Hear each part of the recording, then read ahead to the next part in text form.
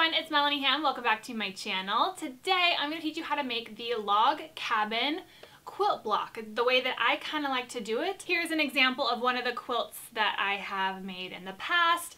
I'm going to be showing you a different example of a different colorway today. If you want to learn how to make this exact quilt, exactly how I did it, all the free motion, start to finish, how I did this entire quilt, you can visit my premium course site, which is babylogcabin.com, and the details will all be there for how to make this entire quilt. But today's video, I'm going to show you how to do the block. So I'll teach you all of that for free here on YouTube.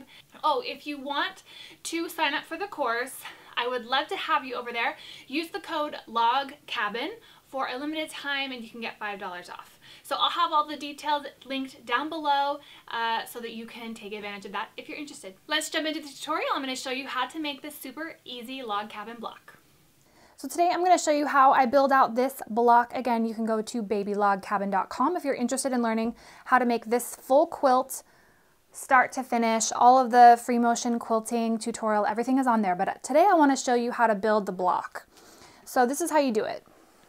This is a really easy way of utilizing your jelly roll to create a super fast quilt block.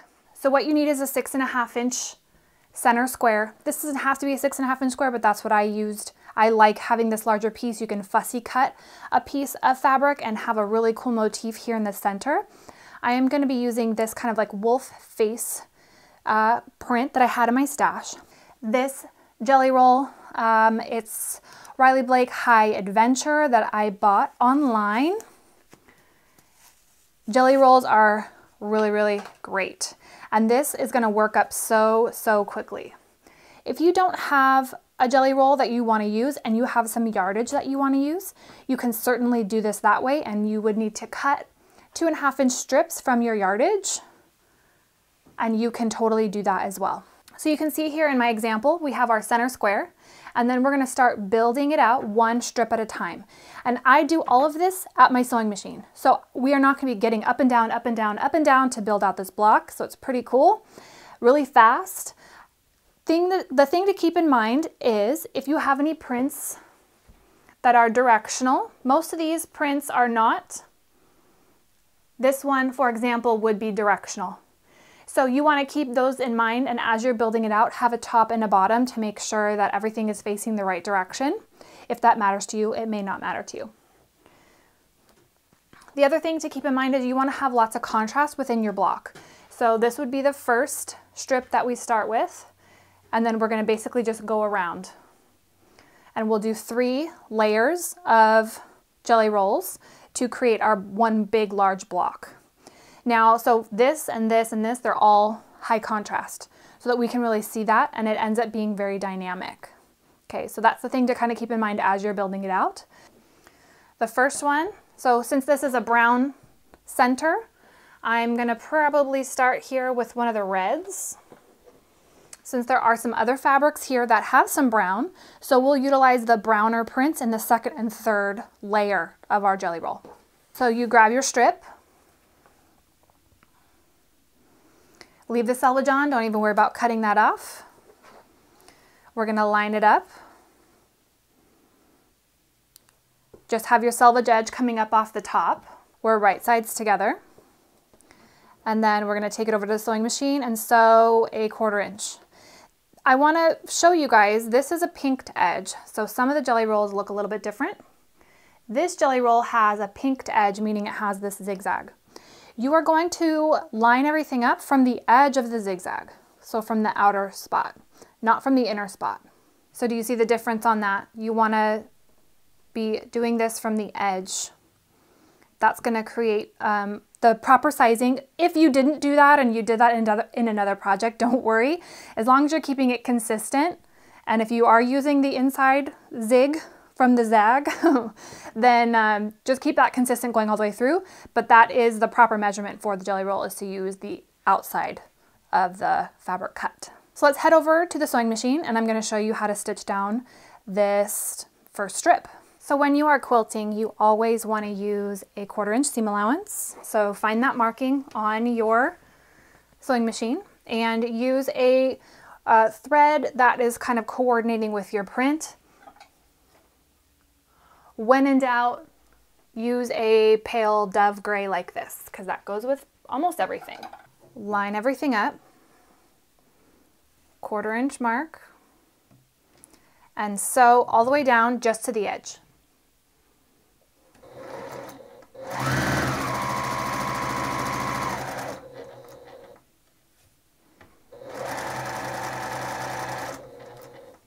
When you reach the edge, you want to stop. Cut your threads. Now I want you to flip it over so that you see the roll here, the jelly roll. Have a pair of scissors at your sewing desk so that you can do this easily. And we're going to cut.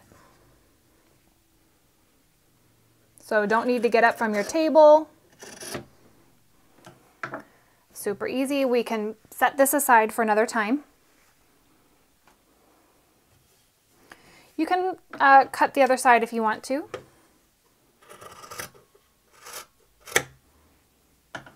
A nice sharp pair of scissors is really handy for this. Now you're going to flip it over and finger press. So that's going to mean we have our center square on the bottom and our jelly roll strip up here. And we're going to finger press this. All right, now no need to go to the ironing board. We are just going to pick another strip and do the same thing starting from up here for the next row. Okay, so we have our jelly roll that we just did on the top, our new strip, right sides together. Make sure the selvage is coming up off the top and line that up going all the way down. 1/4 inch seam.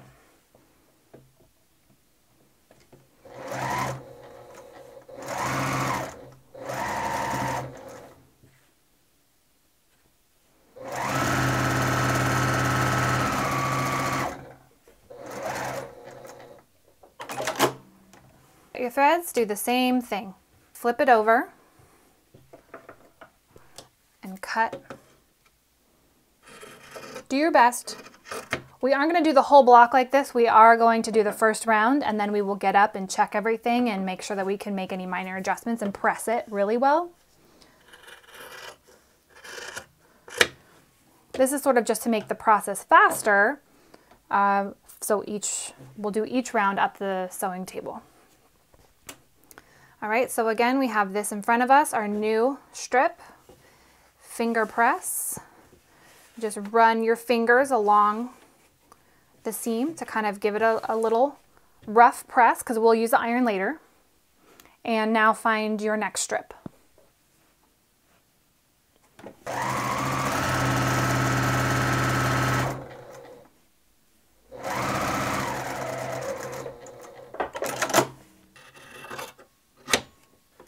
Finger press. Now we're going to do our last strip, which needs to include, of course, these strips that we have already added. So this will be the longest one. The seam that we finger pressed should be facing the outside of the block. So the seam should be laying on the strip side.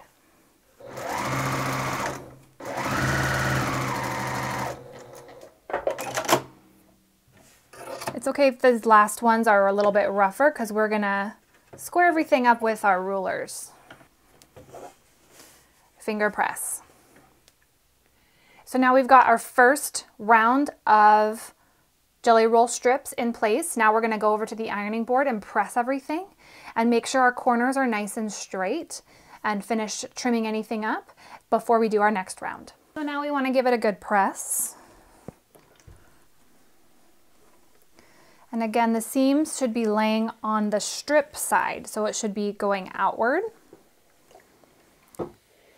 That's just kind of a rule to keep consistent, you know, throughout the entire block. All right, let's take a look. The main thing is we want to have 90-degree angles. Okay, so all of our angles need to be 90 degrees. Lots of different rulers will work for this. Square rulers are nice because you can line it up accurately going down as far as possible. Again, remember you want to measure from the outside of that pinked edge. So I know I've got this side and this side lined up, and then I can use my rotary cutter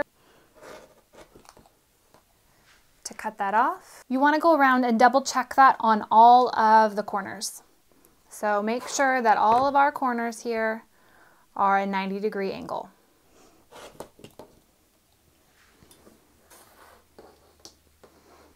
So I want you to check it out even if you've already cut it, because there might be some minor adjustments. Like there's just one little bit here.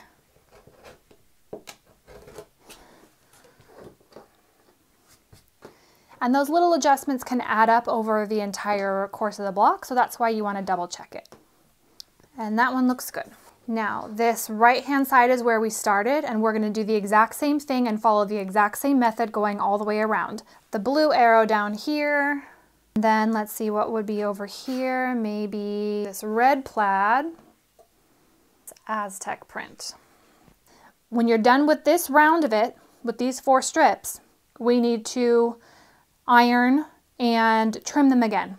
So go ahead and sew these around, and then I will meet you back at the ironing board. So press, trim, and square, trim and square, both are done in that step. If you skip any of these steps, you run the risk of having a wonky block, and then it will be a little bit difficult to put together with your other blocks, you know, if you decide to make a full-size quilt out of this exact method.